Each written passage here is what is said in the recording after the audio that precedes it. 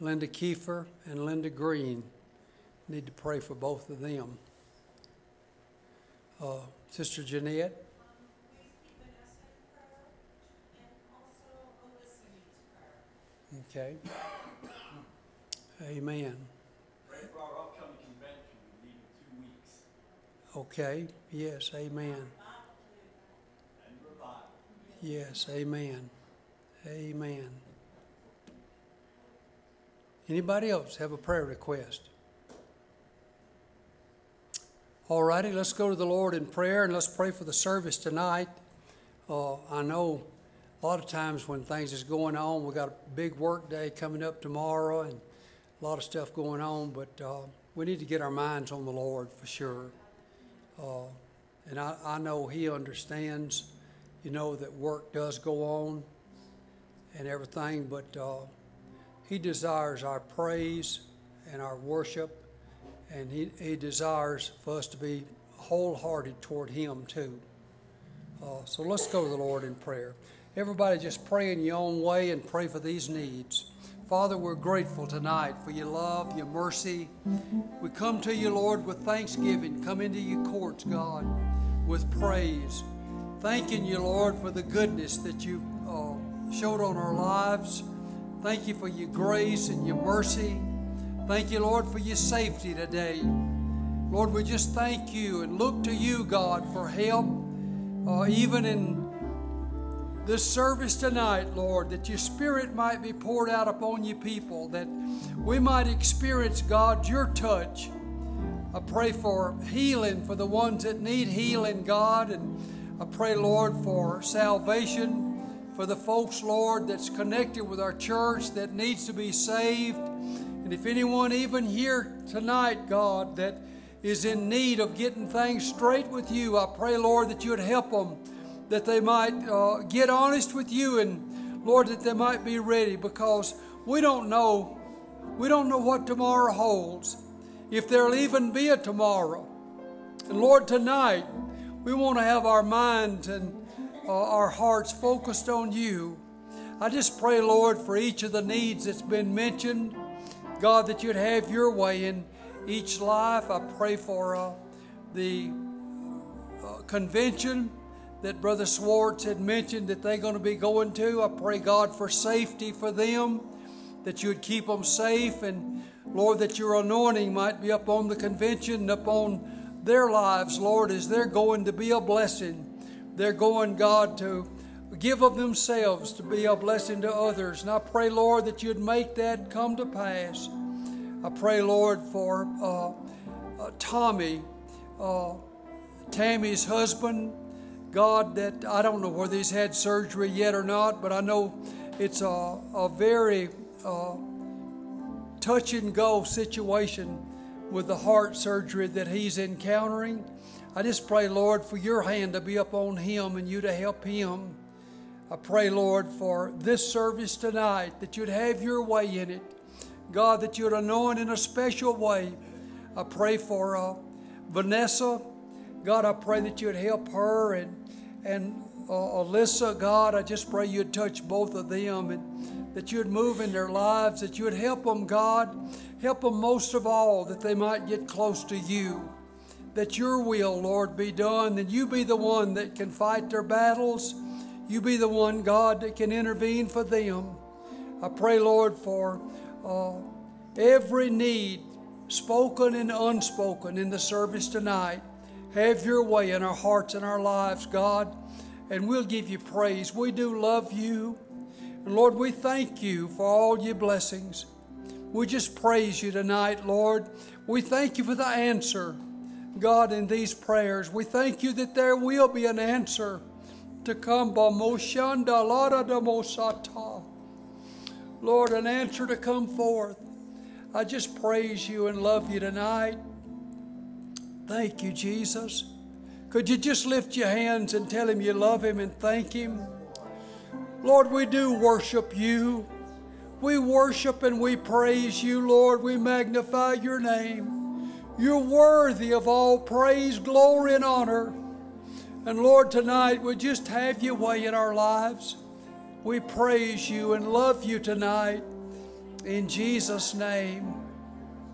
Oh, yes, Lord. Thank you, Jesus. Thank you, Lord. Thank you, Lord. Thank you, Jesus. Remain standing. And I just say to you, church, that there needs to be more prayer. It needs to be that we spend more time with the Lord. And if you have trouble being to where you can pray, write out a list of people to pray for and things to pray about. Be to where you stop and look at your list and say, Lord, I want to bring this up. I tell you what, we ought to be a people that pray. Amen. Amen. We have a song. All right, I don't know if this is up there or not. It is? Oh, okay. We're gonna be singing Nothing But the Blood of Jesus. But if it's not up there, it's 369, page 369 in the hymnal.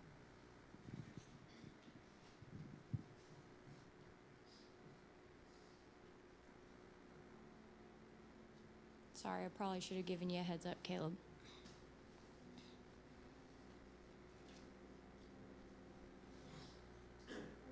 What can wash away my sins? Amen. All right, perfect.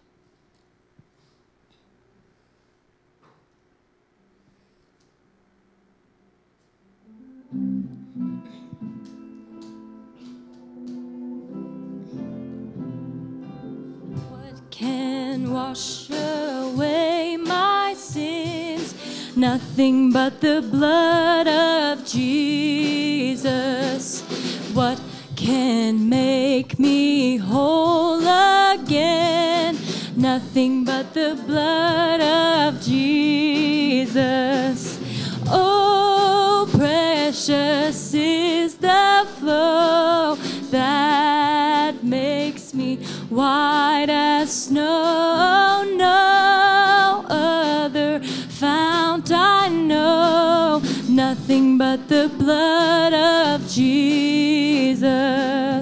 For my part, and this I see, nothing but the blood of Jesus.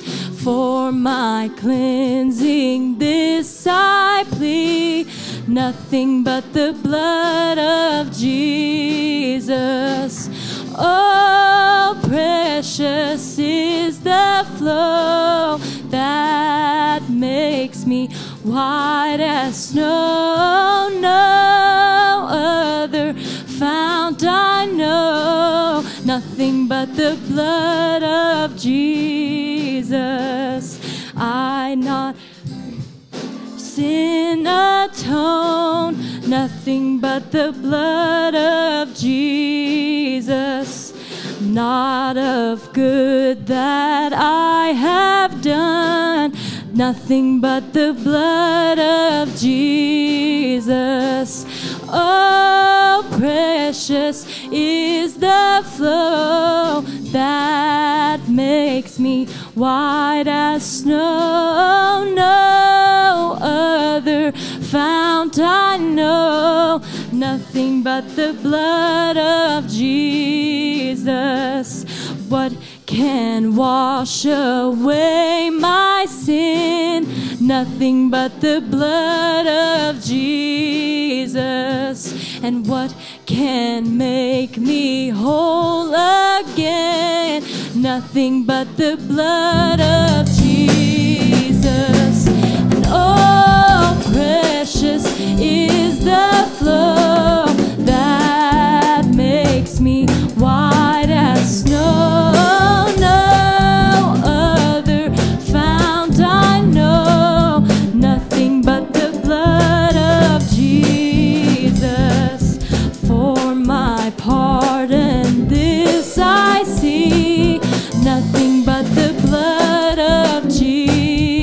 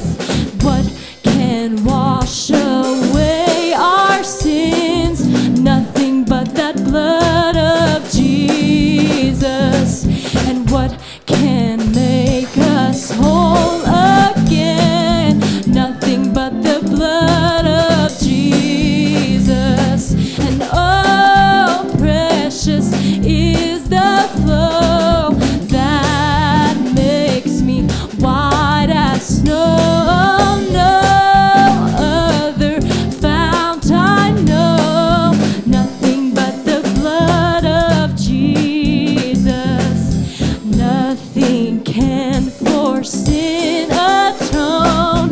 Nothing but the blood of Jesus. Not of good that I could do. Nothing but the blood of Jesus. And oh, precious is the flow that makes me white as snow. No other fount I know. Nothing but the blood of Jesus. And oh, precious is the flow that makes me white as snow. No other fount I know. Nothing but the blood of Jesus.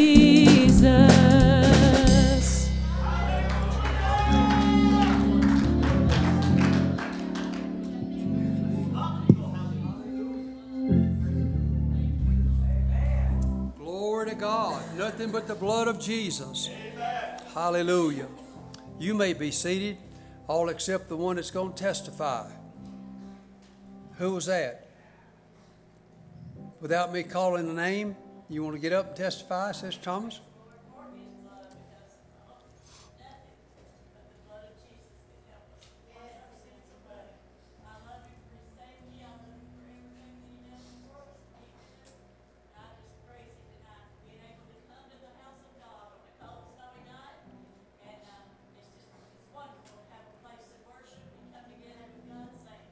Amen.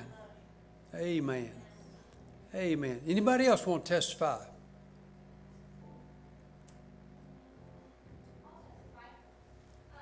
love the Lord, and I'm just so thankful for everything that He's done for me. And I just singing that song, I am so thankful for His blood. I'm so thankful that He willingly chose to go to Calvary and shed it. When we were, when I was teaching the kids on Sunday, we were talking about how, you know, He didn't do anything that He had to. He knew what was happening. He knew what was going to happen, and He had the choice to not do it. But even though He was in so much agony, He did not want to necessarily go to the cross. He knew it was going to be painful and be horrible. He chose to go. And if He was forced, then that blood wouldn't be as powerful as it is. But because He was a willing sacrifice, we all get to not only be saved by that blood, but we can plead the blood over our lives. Yes, amen. You know, things that are going on, and I'm just so thankful because it is such a sweet thing that He gave to His love. And I just love Him, and I'm so thankful. Amen. Amen. Anybody else?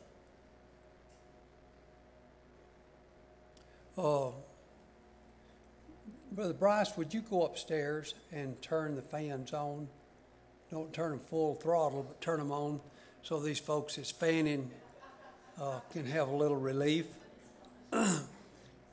Anybody else want to testify? All righty. Brother Braden does. Amen. Boy, that's worth it all right there. Amen. I'm thankful tonight that we still have a church to where you can testify. Amen. It's not a government-run church, but it's a Christ-run church. And the liberty that we have. Turn the other one on too, Bryce, if you would. We've got folks fanning on this other side too. I think the heat's up a little bit higher. These guys have been working all day. Maybe they've heated it up with all this work they've been doing. I appreciate them for sure. Amen. At this time, I'm going to receive the evening offering and give you opportunity to give, and I'm sure that you have made provision to give. I hope you have. It's a privilege to be able to give. Amen? Amen. Pray, if you would, Brother Wells, over the offering tonight. Lord, we honor and praise you, Lord Jesus. Lord, we honor and praise you, Lord, in every way possible, Lord. But especially, Lord, we like to give honor and praise to you through our tithes, offering, and alms. Lord, bless these tithes, offering, and alms that we give unto you, Lord. Receive them unto you in joy and gladness, Lord. For all that Yes, you do Lord. for us, Lord. But bless every gift, bless every giver, Lord. Bless even those, Lord, who do not have to give, Lord. In Jesus' name we pray. Amen. Sister Schwartz, come on to the platform if you would.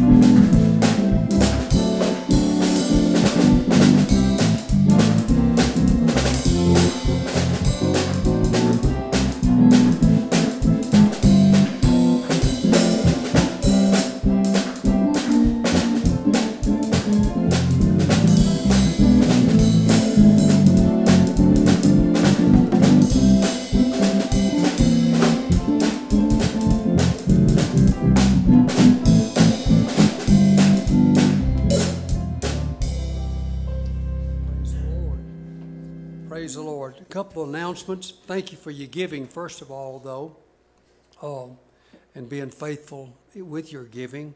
We have the work day scheduled for tomorrow, and everybody that can come and work, we'd appreciate you coming. And then secondly, encourage you to make plans for the revival. We believe in the Lord to do a mighty work in this revival. Amen. And encourage you to make plans to be at all the services. And you have to make commitments for those things to happen, because the devil will have you lined up with things that need to take place in your life to keep you from coming. But I want to encourage you to do that. And then thirdly, I wanted to mention that we got a senior fellowship scheduled for May the 4th, I believe. No, May the 6th at 1 p.m. So a senior fellowship here at the church, and I'll be talking some more about it. Want you to bring the vegetables and the bread and the dessert, and I'm going to buy the meat this time. So, but I need to know exactly who's coming though, so I'll know how many chicken legs to buy or chicken wings. Yes, this coming Sunday we have the Riverdale Choir, and I would highly encourage you, if you know of any children, because this is going to be a high school choir, and they do a tremendous job. If you know any kids at all that you could get to come, it would be an ideal time for them to be to where that they can see there's a lot of young people that serve in God. It would encourage their faith for them to be to where that they'd want to be involved in serving the Lord too. So make plans for that.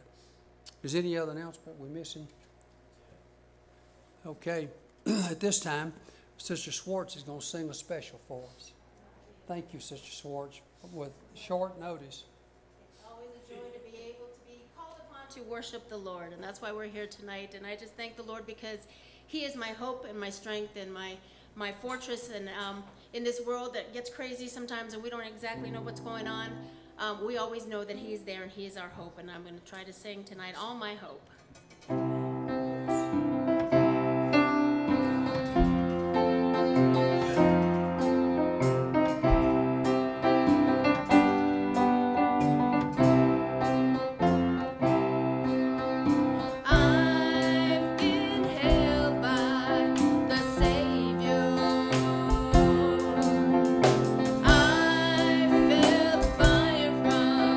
Above.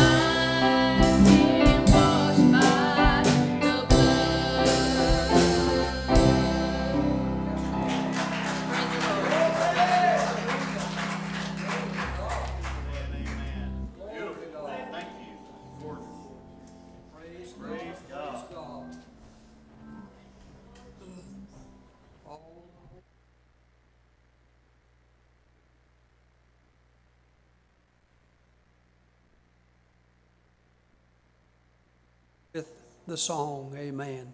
At this time, Brother Gary's going to come preach for us.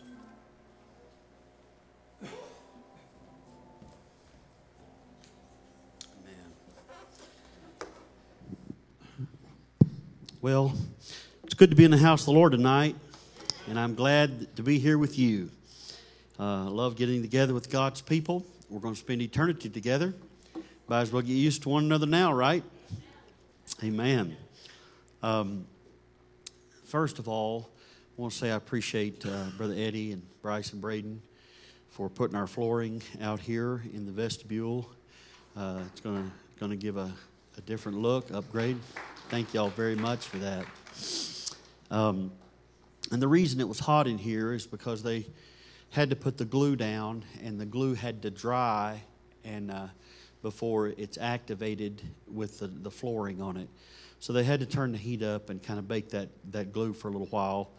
But hopefully these fans will get you kind of somewhat comfortable again, a little breeze blowing around. I hope and pray that, as Brother Thomas said, that we can put ourselves to this service tonight. I know that I have had an extremely busy week. I'm very tired in body. And if I did what my flesh wanted to do tonight, I'd be in the recliner probably snoring right now.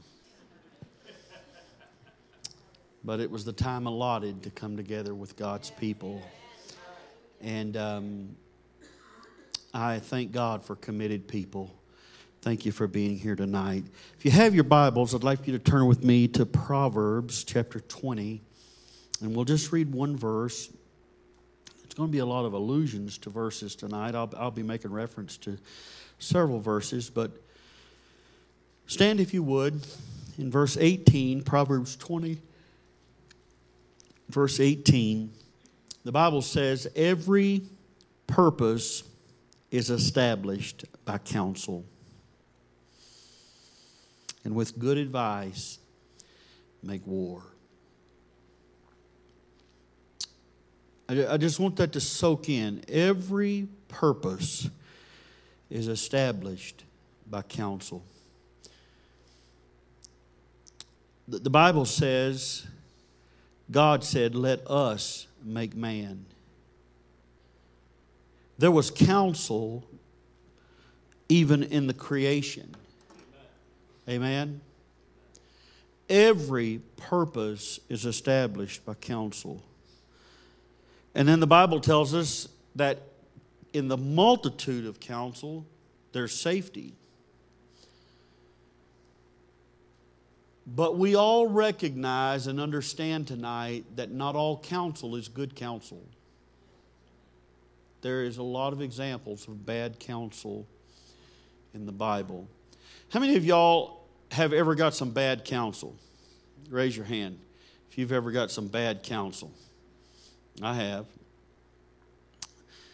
Tonight, if the Lord will help me, I want to preach to you on just the thought of discerning good or bad counsel.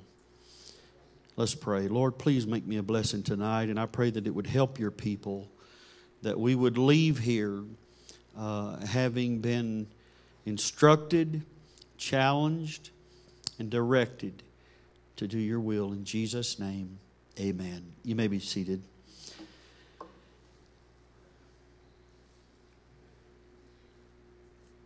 I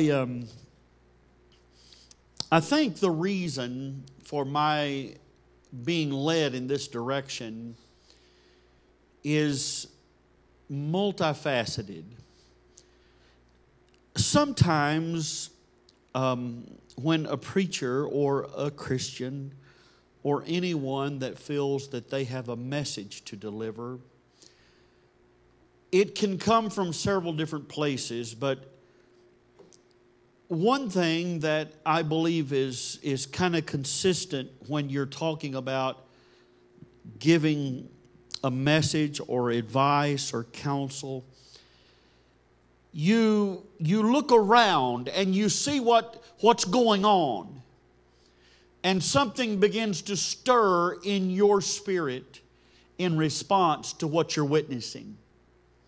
That's the reason the Bible said many times when Jesus, seeing the multitude, was moved with compassion. Seeing what was in the hearts of the Pharisees, Jesus was compelled to speak. And so I would say, in all honesty tonight, I believe that why this message has come forth is because of what I'm witnessing around us. And what I seem to be witnessing is a serious lack of discernment. There is a blindness that the God of this world has put on people. And it is becoming so increasingly distorted. The Bible says in the last days it'll get so bad that they will kill you and they'll think they're doing the will of God. Right and wrong gets so turned upside down that you don't know what you're looking at. It's become that way with transgender.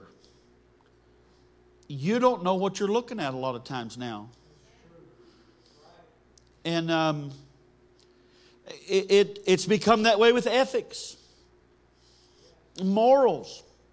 I heard just this week in Chicago, Walmart pulled out and shut down, I believe was it a third or half of all their stores in Chicago. Because theft was so bad that they could not keep the stores propped up. Whole Foods, same thing. We are living in some perilous, perilous times. And I'm truly honest with you. I don't know how anyone with any discernment could look at the news and not just be 100% skeptical. I don't even know why people would watch the news anymore.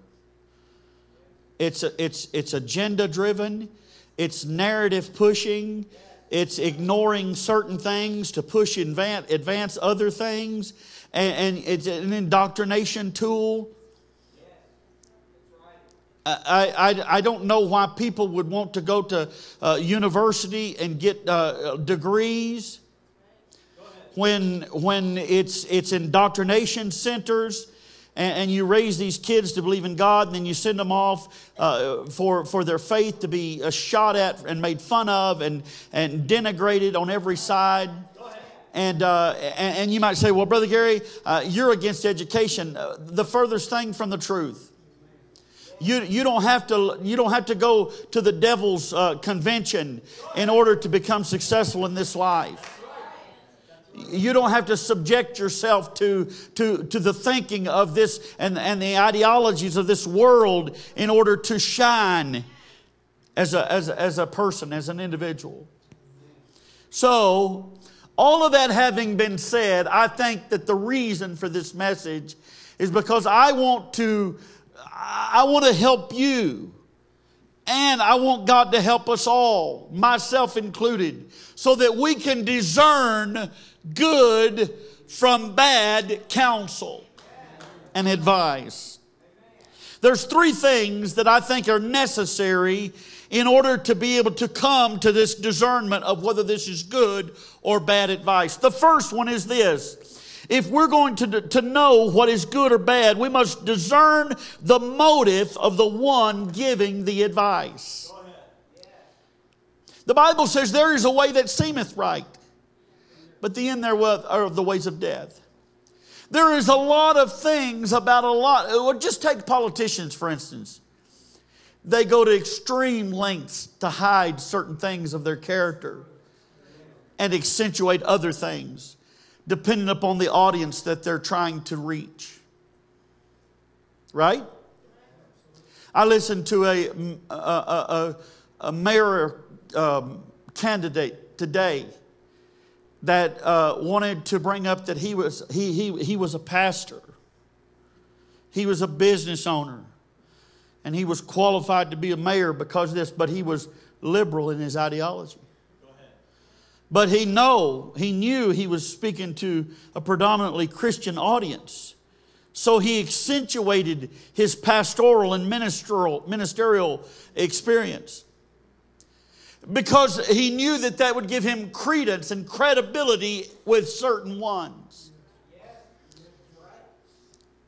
The Bible says that Satan appears as an angel of light. So we must know and discern the motive of why people are instructing and advising you in a way. And I know this is very, very simple, but I just want to make some observations. In Genesis 3:1, now the serpent was more subtle than any beast of the field which the Lord God had made. And he said unto the woman, Yea, hath God said. The first thing that the devil wants to do is make you question the Word of God. Question the Word of God. And it sounds so good on the surface. Your faith needs to be tested. Your faith needs to be able to be shot at. And your faith needs to be strong. And I would say that God is not intimidated by any question. God is not intimidated by any accusation. God is not intimidated by any assumption that the devil would make or propagate against him. However, Paul addressed this in the New Testament when these ladies got together and they just wanted to talk about genealogies. He said, it ain't good. It's making some people shipwreck. It has no profitability to that line of questioning.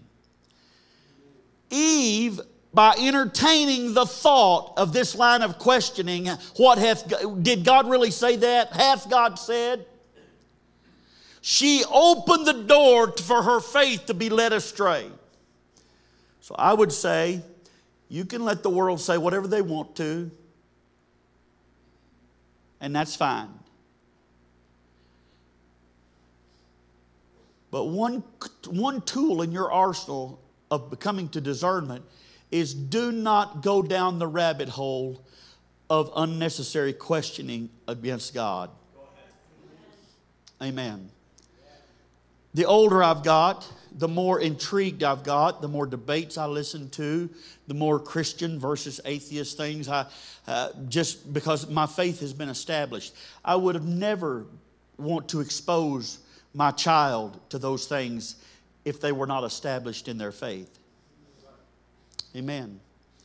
Eve was susceptible because she entertained the question, did God really say that? Did God really say that? The question itself was not where the sin came in. But the entertaining the doubt of whether God really did say it was where the sin door was opened. And he said unto the woman, Yea, hath God said, Ye shall not eat of every tree of the garden. One word, every. God didn't say you couldn't eat of every tree. He just said you couldn't eat of one tree. The woman said unto the serpent, We may eat of the fruit of the tree of the garden, the trees of the garden. That was the second thing that was her demise. She began to conversate with the devil. Amen? Don't talk to the devil. Don't entertain the devil's questioning. Amen. I like what that one guy said. He said, don't let the devil ride. Don't let the devil ride, because if you let him ride, he'll want to drive. Amen. Amen. The best way to have a conversation with the devil is just, or if you're going to talk at all, do like Jesus did. Amen. Speak the word to him. Amen.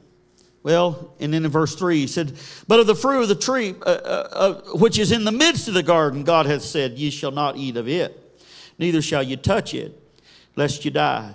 And the serpent said unto the woman, Ye shall not surely die. First it was a question, did God say? And then it was a misquotation, God didn't say that. And God lied. For God doth know that in the day that ye eat thereof, then your eyes shall be opened, and ye shall be as gods, knowing good and evil. Now this made a false assumption that they didn't know good from evil. You don't have to know everything about evil to know that evil is evil. You don't have to kill somebody to know that murder is bad. You don't have to get on drugs to know that drugs is bad. Amen. You do not have to have an experiential knowledge that wickedness is wicked. You can reasonably deduct by the evidence of nature, good is good and evil is evil. Amen. And when the woman saw that the tree was good for food, and that it was pleasant to the eyes, and the tree to be desired to make one wise, she took of the fruit thereof and did eat, and gave also unto her husband with her, and he did eat. Now, the first point of the message is this: you need to discern what the motive is of the person giving the advice. Anybody that gives you advice that's contrary to what God has said, they have wrong motives. They have wrong motives. What was Satan's motive? To kill, steal, and to destroy. His desire for man is to ruin lives.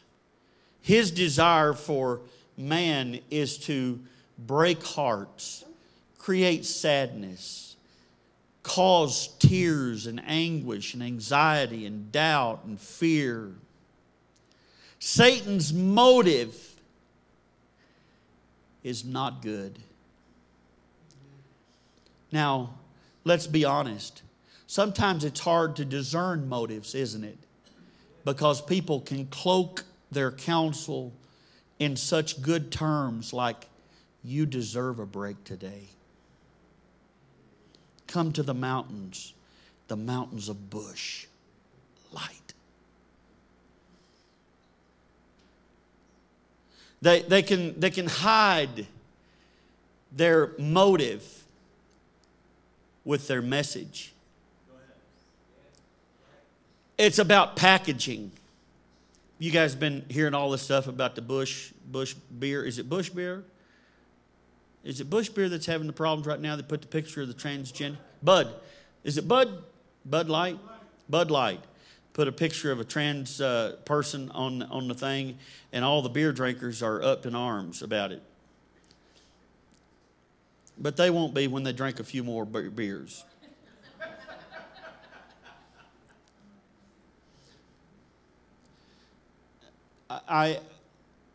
Let's come back to what my motive is in preaching this. My motive is I don't want you to be led astray. I don't want you to wind up a statistic. I don't want you to entertain the devil and become his fodder.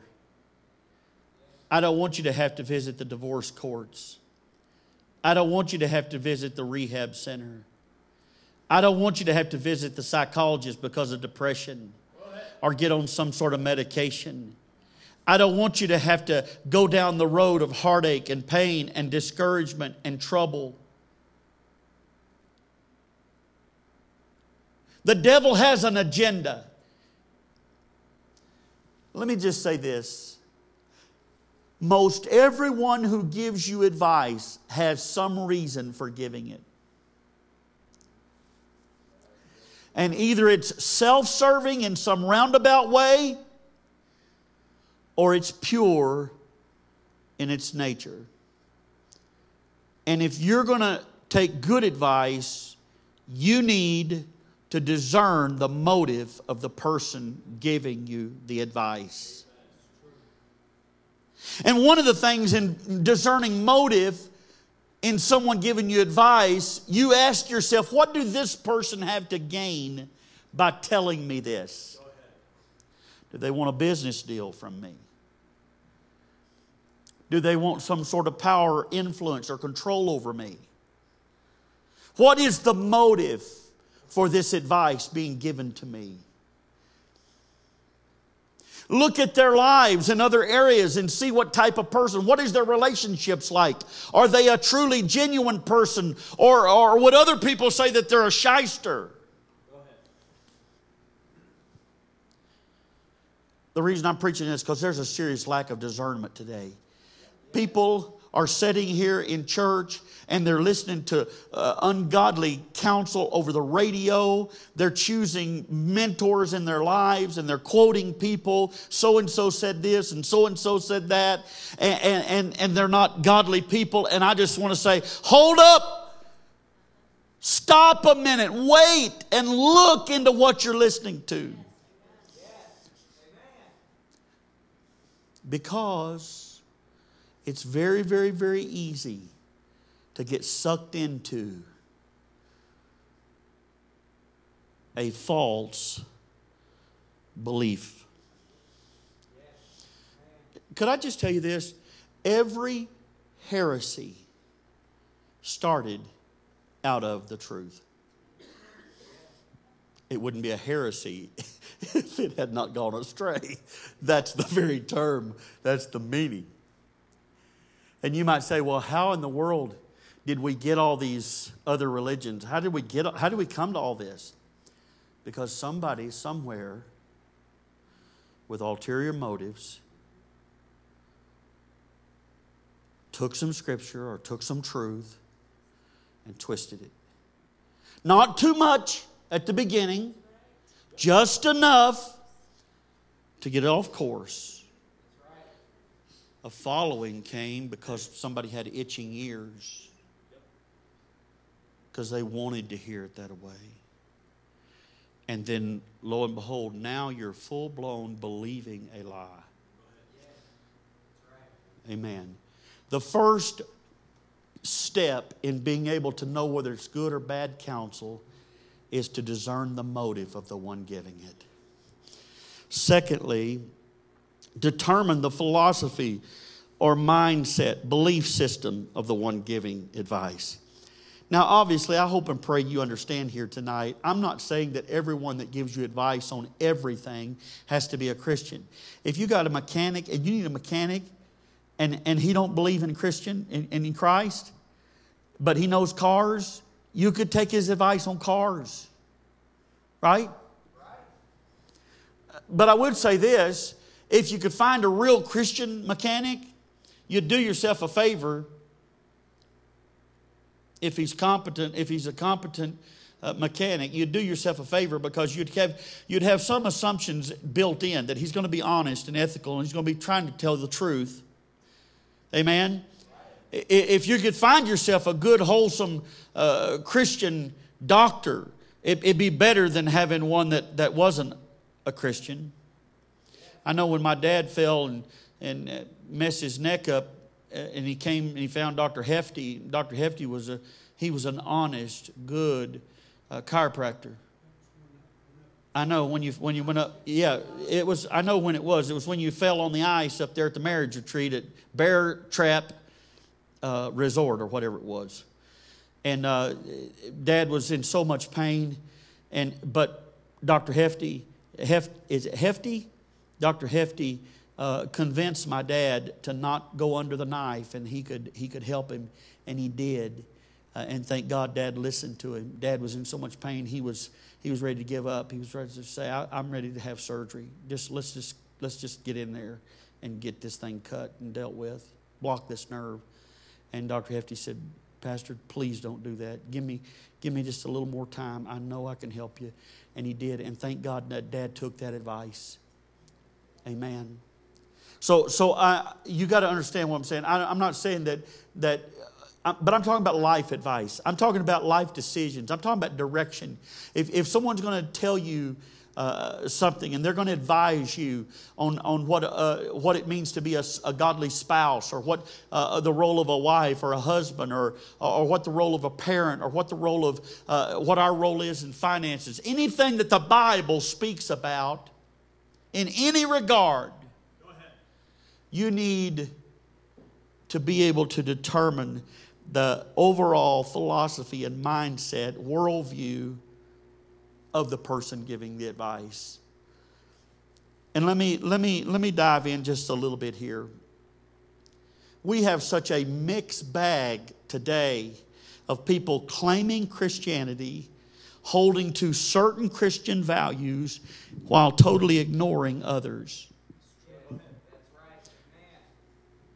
Just because someone says they're a Christian, and they may be very strong and staunch in some of their Christian views, and they might have had the world to influence them so strongly in other areas that their counsel is a mixed bag. For instance, take the issue of divorce. Did you know that the Bible has something to say about divorce? The Bible has something to say about divorce.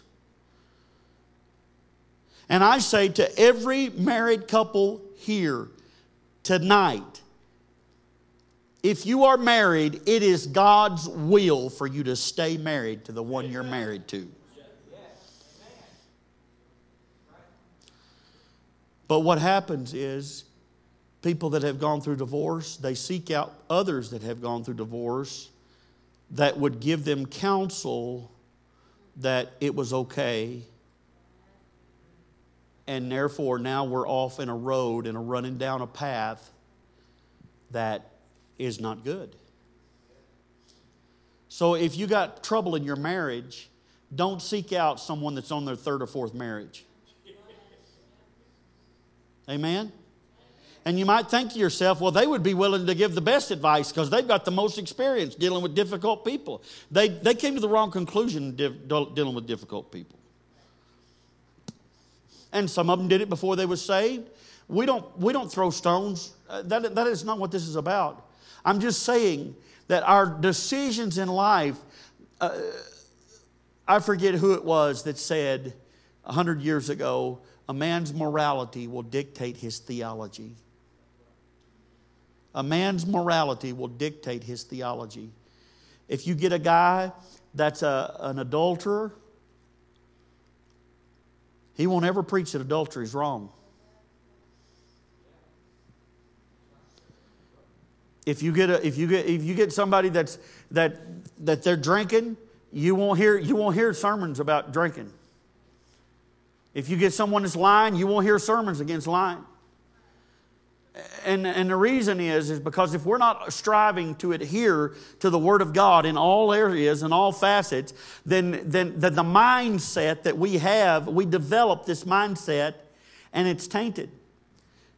And well, the Bible says it like this in Jeremiah chapter 10 and verse 1. Hear ye this word, which the Lord speaketh unto you, O house of Israel. Thus saith the Lord, learn not the way of the heathen, and be not dismayed at the sign of the heavens, for the heavens are dismayed at them.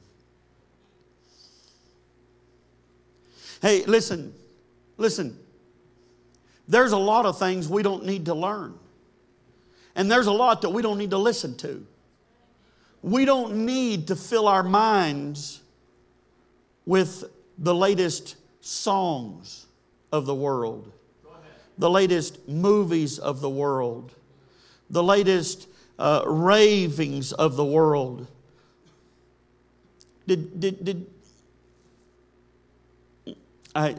I'm talking to you how we've lost our discernment. We've lost our discernment because we've filled our minds with the ways of the world. It used to be in Pentecostal ranks especially that it was preached against about the fashions of the world. Amen. It was preached against about the look of the world. It was preached against about the activities of the world. And all of that stemmed from the scripture where it says, love not the world, neither the things that are in the world. For if any man love the world, the love of the Father is not in him. And we derive that teaching from the scripture where God said, come out from among them and be ye separate, saith the Lord. And touch not the unclean thing, and I will receive you, and I will be your Father. And we were saying, if God said that His love's not going to be in us if we love this world, we don't want to love this world. And therefore, we had a heightened sense of awareness of everything that was worldly. The world's philosophy, the world's look, the world's agenda, the world's order, and how they do things, how they do business, how they look, what fashions are being pushed at us, and what ideologies are being pushed at us, and what gender roles are being pushed at us. Can somebody say amen? We fought against that because we knew it was of the world. But because we somewhere along the way begin to make compromises and begin to make, well, it maybe it's just the way things are now. And maybe I just need to get up with the times a little bit.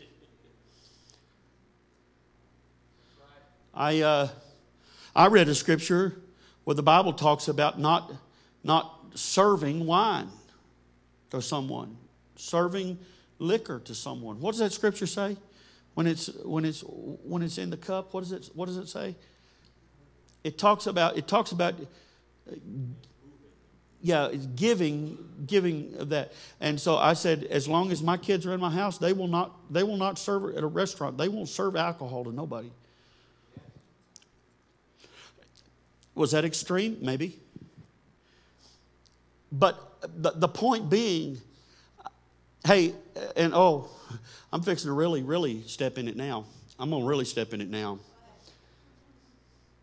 I've watched some of you ladies, y'all start wearing your leggings get longer and your dresses get shorter. Go ahead. It's the first step to pants. You going to go to hell for it? Hey, I'm not casting judgment on nobody. I'm just saying. All I'm saying is our discernment gets messed up. And the way our discernment gets messed up is because we start gently, little by little, accepting some of the world. It's creeping in on us. It's creeping in all the time. And our discernment's getting cloudy. And you don't know what you're looking at now. I'm not saying that a person's got to be perfect in every area. I'm just saying if you're going to take advice from somebody, pick out the godliest people, the people that love God the most, the people that are striving to please God the most, the people that seem to be judging themselves the most, the people that have the heavenly view the most, and listen to those people. And turn off all this counsel from the internet. Because it makes you feel validated or whatever. When you're talking about life advice, you don't need to feel validated. You need truth. Amen. You need truth. That's what you need. And hopefully there's somebody that loves you enough to give it to you. And hopefully there's someone that loves you enough to give it to you in the best way they can possibly give it to you, that it will be palatable. But if you can't find that, and you just find some jerk that's telling you the truth, choose the jerk over the one that tells you everything good and makes you feel good about yourself that tells you a lie. Amen? Because truth is better than a lie. The first thing you're going to have to do to know whether counsel is good or bad is discern the motive of the one giving it to you. Secondly, you're going to have to determine the mindset, the philosophy, the worldview of the one giving the advice. And lastly, you need to evaluate the qualifications of the one giving advice. Does this person who is giving me this advice, do they have credibility in the area in which they're giving the advice?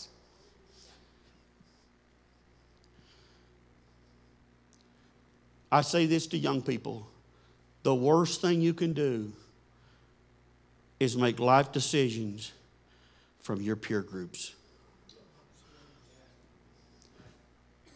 I read this story, and this is just mind-boggling. You guys know this. In 2 Chronicles 10:6.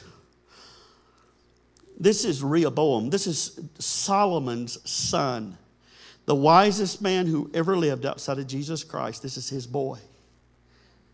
This is his boy. Solomon, the one who wrote in his time the poetry and the analogies and the word pictures that he painted and the observations he made about nature and applied principles to them was so revolutionary and so amazing that kings and queens from all over the world would come to just listen to him. This is that man. This is his son. His dad passed off, and Rehoboam here is taking the kingship. And Rehoboam took counsel with the old men that had stood before Solomon his father while he yet lived, saying, What counsel give ye me to return an answer to this people? And they spake unto him, saying, If thou be kind to this people and please them, and speak good words to them, they will be thy servants forever. But he forsook the counsel which the old men gave him, and took counsel of the young men that were brought up with him and stood before him. What did his peer group say? In verse 14, and they answered them after the advice of the young men, saying, After my father made your yokes heavy, but I will add thereto. My father chastened you with whips, but I will chasten you with scorpions. That was bad advice. It split a kingdom. It caused much, much distress, fighting, infighting, civil wars. It divided. You ladies, we used to preach against soap operas because women used to stay home while their men went to work, and these soap operas would come on, and they were just glorified adultery fest. And you sit there and watch that stuff, and you get disenchanted and dissatisfied with your husband because he wasn't handsome like that guy on the screen, and he didn't have all the money that guy had, and he didn't do everything right. And it was designed to make you unhappy, all in the guise of looking like it would produce so much happiness. We used to preach against men going to work and getting too friendly with the secretary, because the secretary, she would put on her best behavior at the workplace, and she was there just to serve her boss. And it was an opportunity for marriages to be split up. And then it went to novels, and now it's the internet. And now it's dating apps and social media and all these things. And you might say, well, Brother Gary, you're really feeling it tonight. You're just hitting all the bases. I told you at the beginning of this, my motive is I see a lack of discernment. I see people being sucked into things and they don't even know how they got there. And then they wake up one day and say, how in the world did this happen to me? How did I let this happen in my life? And what the devil is the master of is trying to put the blame on someone else. It was their fault. It was their fault. It was their fault. It was their fault. All the while, we opened ourselves up to bad advice. So I'm telling you, there is safety in the multitude of counsel if it's good counsel. And I didn't want to spend all my time about this, but let me switch gears real quickly, because I really wanted to leave this kind of on a positive note. I watched a video, a short little 2-minute, 3-minute video recently. I don't remember when, but recently. And I know this is a bad example, but it bears out a good truth. The owner of the Wyndham, I think, in Las Vegas. Is the Wyndham a big motel in Las Vegas? I think it is. It's a big hotel, I guess, in Las Vegas. And this interviewer, this reporter was interviewing, I don't know the man's name, but anyway, he was interviewing him. And he said this, he said, do entrepreneurs have just a greater tolerance for risk and pressure, or do they just not have the gene that they don't feel the pressure? And the man responded so wisely. He said, both. He said, I gave an interview. He said, I'll never forget Michael Jackson. I gave Michael Jackson a tour of our motel right before we opened it. And Michael Jackson asked me, he said, are you scared? And he said, I said, no, I'm not scared. And he said, you mean you're not scared? All this money and you've invested and everything, and do you not worry if it's going to succeed or not? He said, listen, Michael. He said, I rounded up $526 million. $526 million before I ever put a shovel in the ground. I had multiple planning meetings. I did study groups. I did all the things necessary before I ever broke ground. And so my fear was way back then. I'm not afraid now. Amen. And I thought, that's wisdom. Hey, young person, if you'd be wise, you'd look at every person you know that got divorced and you'd ask why. You'd do your research. You'd do your research. You'd look around. You'd read the Bible. You'd do your research. And I'm telling you, it's the most serious decision you'll ever make outside of giving your life to Christ is who you're going to marry. It'll make you or break you. But you don't have to enter into it with fear. Amen? If you get godly counsel and you let your parents who's walked down the road and they're qualified to give you advice on things you don't know nothing about yet. And they have fought some battles and they have endured some things and they've learned some things and they're looking back and they can help you. You'd be wise to listen to that counsel. Not go to your friends and say, oh, he's so handsome. He treats me so good. He buys me so much stuff. And somebody's looking and said, well, let's wait a minute. Let's see, are they angry? Do they have a work ethic? Do they love God? And somebody outside of yourself is looking in and they're seeing character traits. Amen? Let the fear be done. The fear of the Lord is the beginning of wisdom. But when it comes time to step into it, the fear should have been subsided by then. Amen? Amen. Because we know the counsels, it's the people giving it have pure motives. They're qualified to give it. And God has not given us a spirit of fear, but a power, love, and a sound mind. Amen. And so we don't have to live our lives in fear. We don't have to live our lives, well, what if I make a mistake? What if I make a mistake? What if I make a mistake? I'm going to close with this. I told Bryce something the other day, and I don't claim to be a wise man, but I truly believe God gave me wisdom and insight when I told him this. I said, son, I'm going to give you a life hack that'll change your life if you'll listen to me. Life's very simple. Find the smartest people, the most gifted people, the most knowledgeable people, the most charitable people that you can find, and get as close to them as you can. Amen. And ask their advice. And weigh it. And if it's good, take it. But understand this, and this is what I want to say to you tonight, and I'm closing.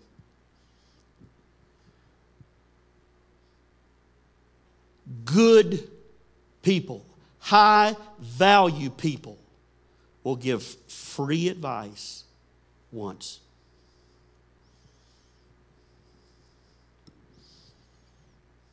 Listen to this. Listen to this. Mary and I went to a network marketing conference in Las Vegas several years ago. Eric Worre put this on. There was about 7,000 people there.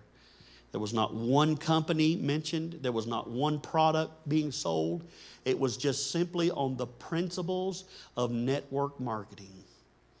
And I have mentioned this lady before, but he brought this lady up. She looked homely. She didn't look successful. She didn't have the rich look. She was just very modest. And he began to tell of this lady's qualifications. Fortune 500 companies flew her all over the world to meet with their leadership teams, to speak to them on leadership. And she got up and she spoke for probably, 45 minutes to an hour. I don't remember a lot about what she said, but Sister Anita, one thing she said that I remembered. She said, when I meet with someone calls me and they request some of my time, she said, I always give them a half an hour. I don't charge a penny for it. I never ask for anything monetarily in return. She said, I always give that person an assignment before we leave. If they meet their assignment, if they complete their assignment, they just bought more of my time. If they do not, I'm busy. I told Bryce, said, you get with as good a people that you can possibly find. Ask their advice and take it. And then you work like a madman to develop your gifts, your talents, your interests, become the best that you can possibly be in every area so you will have something to contribute to the relationship. Because if you don't bring anything to the table, high-value people will distance themselves from you. I'm giving you some life lessons right now. I don't care what field you're in or what you need in your life. There is enough good people around that will help you if you're willing to take advice and learn and contribute. And listen, brothers and sisters, as Christians, we have something to contribute. Every single person here has something to contribute. You may be in the presence of people that are way, way, way above you in their economic and monetary status. You don't have to feel intimidated in the least. You may be in the conversation with someone that their education, they use words you can't even understand a tenth of them. You don't have to be intimidated at all to be in their presence. You might say, well, Brother Gary, what do I have to give? You have your character to give. Amen. You have your prayers to offer. You have your love to give freely. You have your genuine Christian faith to give. Amen. You can contribute enough to the elite of the elite in any area if you're just willing to give. Amen. Amen. This is incredible. This is where I wanted to get to in the message, because, hey, there's enough good advice out there that you could sidestep so many troubles and heartaches in your life. You don't have to go down the road of heartaches and pain and trouble. If you could just learn and be willing to contribute and give, there is good people around that will spend time with you. They will mentor you. They will come along beside you, and they will counsel you, and they will help you. They will give to you. But you have to be willing to contribute. Stand if you would. I'm burdened because, Jaylynn, I don't want to see you wind up like many others. And you don't have to. You don't. But if you sit there and you watch the internet, you talk to your friends, and you take life advice from them, you will. You won't think you will, because you think you're smarter than them. You've seen them, but you will. You don't have to, though. Amen. Eddie and Whitney, I don't want to see y'all go to the divorce courts. You don't have to. And nobody ever thinks they will. But you don't have to.